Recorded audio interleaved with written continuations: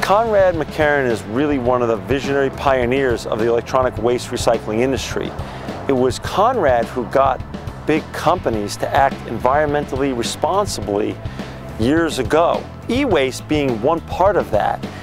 Putting e-waste on their agenda back in 2003, 2004, way before it was cool to recycle, way before it was hip to be green. Conrad was showing them the way through education way before, and that's really one of the real reasons. It's because of Conrad MacKerron that ERI is even in existence. So to have him come here today and see some of the fruits of his and his great organization, As You Sow's labor, is a big day for ERI.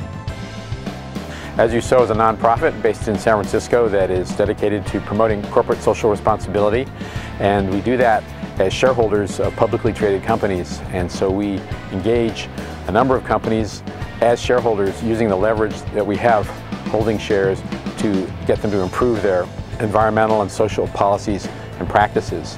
And a lot of our work is in the environmental area, environmental sustainability.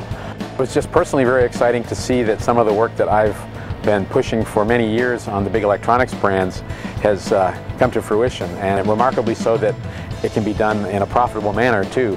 We're very happy that over the years brands like Apple and HP and Dell made commitments to us to recycle certain specific levels of their end-of-life materials, their electronics.